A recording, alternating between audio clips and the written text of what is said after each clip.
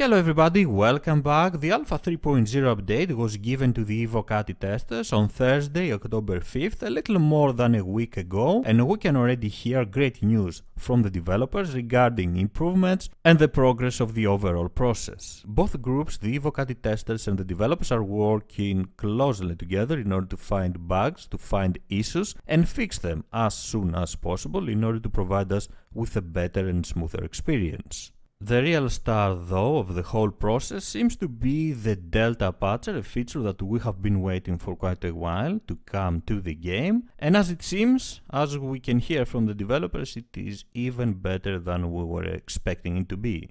The Delta Patcher is giving the ability to CIG, to the developers, to release patches, new updates a lot faster and a lot easier, simply because it allows to download only what has changed. This is going to be an extremely useful tool for the community because it means no more 30 GB download every time there is a new patch, but it is also a very useful tool right now for the Evocati testers and the effort the developers make in order to provide us with a smoother and better experience. By using the Delta Patcher now, the Evocati testers have the ability to download small patches, small updates to the latest Evocati build, and we have heard reports of 30 seconds up to 5 minutes maximum required to download these patches. This is making the whole process a lot easier, a lot faster, and it brings us closer to a wide PTU first and a live release of the Alpha 3.0 update later. The Delta Patcher not only allows developers to push out updates a lot faster, but also gives them the ability to downgrade easily patches, to roll back if an unexpected issue arises. Something that really helps the effort of the developers and give the opportunity to the Evocati testers to test as fast as possible new issues, new bugs, and help the developers deal with them.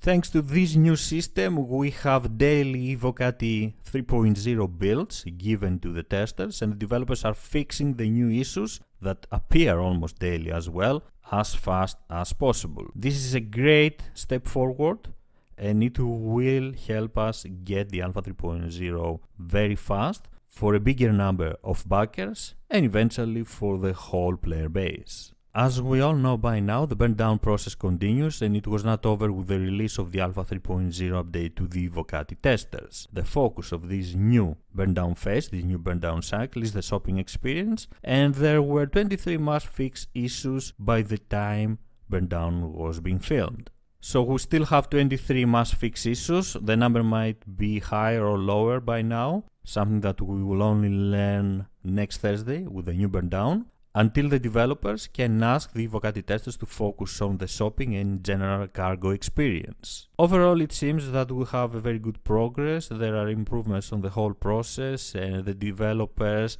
are dealing with bugs as fast as possible, bugs that the Evocati testers help them to discover, and we have an influx of new bugs almost daily. Thanks to the Evocati, something that is speeding up the whole process and is getting us closer to the Alpha 3.0 update.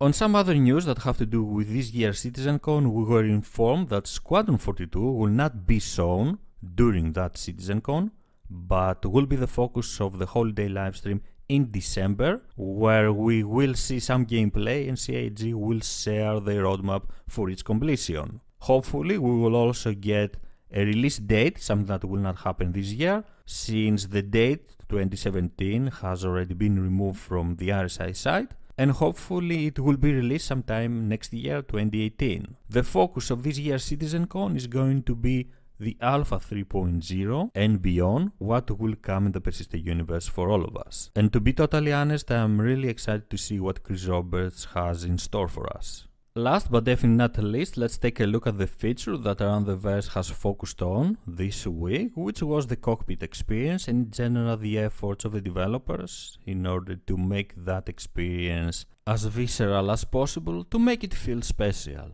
To achieve these, certain changes had to happen in the cockpit inside our beloved vessels, the vessels that we love using the most, including the addition of G-forces, something that we had in the game for quite a while, body motion when getting hit, reactions when dogfighting, and in general effects that will help us understand better what is going on with our vessel, what is going on around us, and make the whole experience a lot better. These effects include air decompression, smoke, flames, but nothing extreme unless we are in big trouble. Also lighting changing, something that we have seen in big multi-crew vessels, and we are getting for the first time in single-seat ships. The light inside the cockpit will change depending on the status of the ship, depending on the damage that we have received. The improvement of the cockpit experience is going to be an ongoing progress that will continue even after the release of the Alpha 3.0 update. And first, the developers are going to focus on vessels like the Gladius that share a specific type of cockpit, that have a specific cockpit layout, the HOTA CL ships, which include the Gladius, Buccaneer, Herald, Cutlass, Sabre, and Vanguard.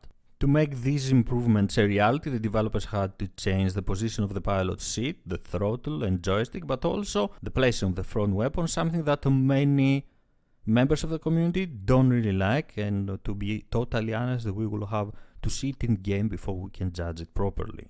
The new Item 2.0 system, the new interaction system, obviously plays a big role in the new cockpit experience, since it will be possible for a player to only use buttons in front of him in order to get ready to fly at least his vessel.